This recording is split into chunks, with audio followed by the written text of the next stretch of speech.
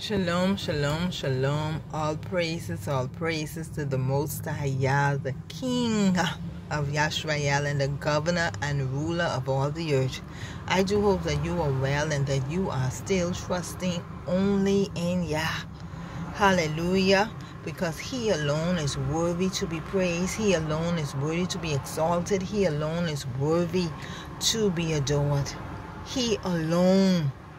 Hallelujah. And I am grateful, I'm thankful to Abba Yah because of who He is. He doesn't change, and He's the same yesterday, today, and forever.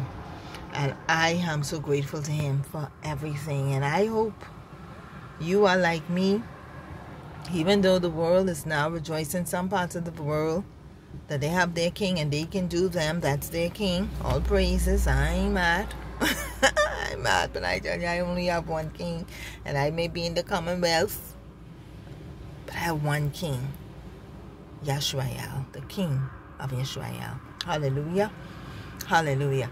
I want to say something quick to you today, and it is that not because your family member has mental health issues means they should live on the street, unkept and begging for food. And I know it's not an easy task. I know there are challenges, but where Mama used to say, where there's a will, there's a way. And growing up, we had a family member with mental health issues, and he was given a little place to live, and we made sure that he ate and had clean food. That's it. You can't strap them down. They're going to move about. And at that time, you don't know about no medication. Right? And growing up on a family island, but I never see like what I'm seeing in Nassau, people living on the street because their mind, they having mental challenges, only coming to New Providence. And so I want to encourage you, if your family member has mental health issue, where there is a will, there's a way. There are things you can do. We have to get out of our comfort zone. You understand me? I see a situation I'm dealing with.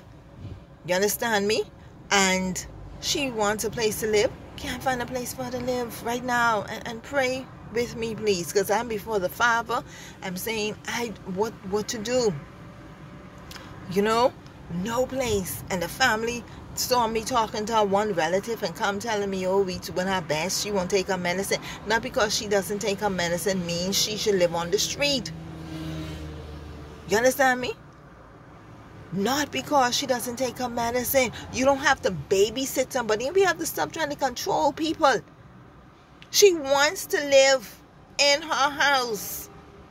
Let her stay there. You have to, and I've been dealing with this lady now for quite some months. Quite tidy. She's one of the only ones on the street that is clean and change her clothes. You understand me? And she's been looking. And I want you to pray. I don't have to go into all the details, but pray. The Father knows the situation I'm dealing with because there's a lot going on, and she wants someplace to live, and I've been trying to help her with that. So just pray for me in that regard, that the Most High would help me find a place for this woman to live until the government is able to do what they need to do. But it hurts my heart that she is living on the street. You understand what I'm saying?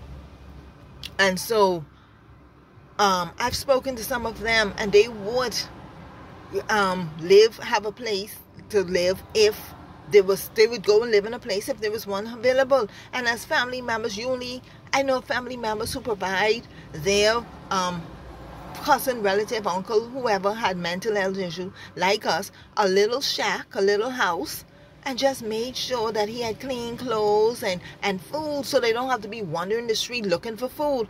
That's it. And in this case, we bought her a tent because that's what she asked for, like a camping tent. We set it up. We got permission from her in-law, and she was there for months, quite fine, doing fine, looking for a job. But some other family members or relatives, in-laws, didn't want her there. And one day they just up and went and take everything and threw it in the garbage. Everything.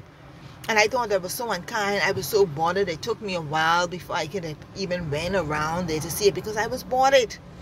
You understand me? That they would do something so unkind. I can see you saying we don't want you on your property. But this is a human being. You understand me? Just there in a little tent, so when it rain or whatever, she can have a place to lay down and change her clothes or whatever. That was too much. She couldn't take the property. And this is what I'm talking about, the heart of people. Listen to me, this land and thing that you're all holding on to, you ain't carrying that nowhere. You understand me? And I'm saying to the Father, where I'm living now, it's an apartment building, but if I had my own space, I have property on somewhere, but if I could have, I would set it up. I would set up a place now with plenty of these, because I see in the States, you have people selling their houses and living in tents. You understand me? I had another families who are homeless and stuff, and they say, get us a tent, but they have no place to put it. And you can't put these things on people's properties. So I want you to pray with me, because it's really a burden on me to see people on the street. And listen to me. Rent, we know, is expensive. Finding a place, even for $100 a week, just a rental space, a room, you can't, it's expensive. $140, $150. You understand me? Because that's the issue right now. So I want to encourage you, if you have family members with mental health issues, listen, when the scripture said it's in your power to help somebody, don't withhold it. You understand me? And we have to be able to take care of those that are less fortunate than us. And this is what loving your neighbor as you love yourself comes in. I put a post on Facebook that love your neighbor as you love yourself simplified means what I want for me, I want for you.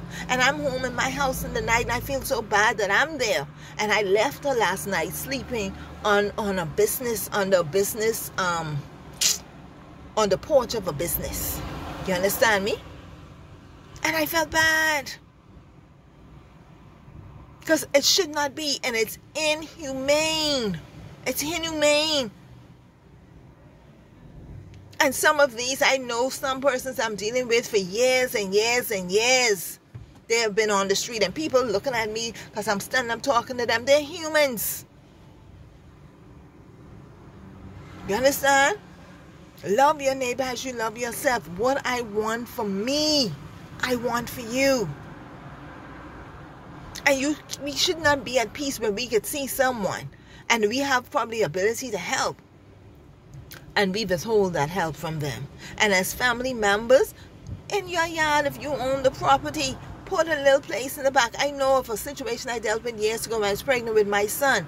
The young woman didn't have mental health issue, but she had the virus, AIDS. And her family, well, at that time they were uncomfortable and whatever, so they built a shack, a nice one-bedroom room in their yard, and that's where she lived until she died. You understand me? You can do that for your family member. You may not want them in the house, because like the sister, a 22-year-old that I'm dealing with, I was dealing with, and spoke to the sister. Her mother had 2 children, her and the boy. When the mother was alive, she had him on medication because he got laced. The mother, unfortunately, was a nurse and died during COVID. And so from the mother died, that young man has been on the street. And it's so sad. And, I don't want him in my house. I don't want my children, because I don't know when he can go off. And I'm looking at her. This is your brother. Provide a place. At least make sure he clothes change. Give him food to eat. Because I didn't see him out. That's how I became aware, because I saw him out. And I went to him, young man, why are you out here? Where's your family? What are you doing? He just wants something to eat and whatever the case may be. And I don't give them money. So I went and every time I see him, I would say, did you eat? And I would go and get him something to eat. You understand me? But families, there are more you can do. There are more that you can do to help your family member. And we need to start listening. These are people who will keep telling you, God is this, and God is that, and God is the next. Come on, man. Come on. Love is an action word. It is something you do. And you may not be able to take it on. Like I said, I'm sure it's a lot to deal with. But there is something you can do. You can even make sure that they eat every day. You understand me? Make sure that they have something to eat. I know another family, a friend of mine, her family member had mental health. They provided him a little place, and every day they went and made sure he had, because they didn't want him walking the street. Let them know, And they've said to me if they had a place, they would live in their place. Let them know this is your space and we can come and give you food and make sure you have food and water and everything. So that way, because when you see them out on the street, they're looking for something to eat. And it's so sad. And I know, let me mention this before I go. For years now, there's a woman that was living on the street, and right now she's parked. Everybody can see her. You understand me? And I speak with her occasionally, and I said, where's your family? And she said, me? My money is my family. You understand?